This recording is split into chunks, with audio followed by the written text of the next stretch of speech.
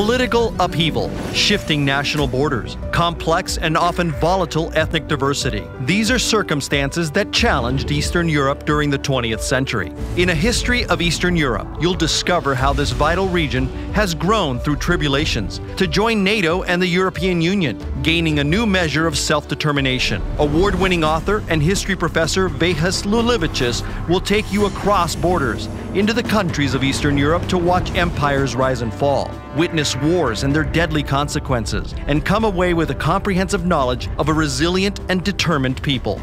But just how did Eastern Europe come to be marked as marginal, less developed, even less civilized? We'll trace the development of this strategically crucial region from the Middle Ages to the modern era. You'll discover how the Nazi-Soviet pact affected everyday people living in Eastern Europe. Learn about the wolf children, orphans left behind by the waves of ethnic cleansing after World War II. Experience daily life behind the Iron Curtain, from mass surveillance to the police state.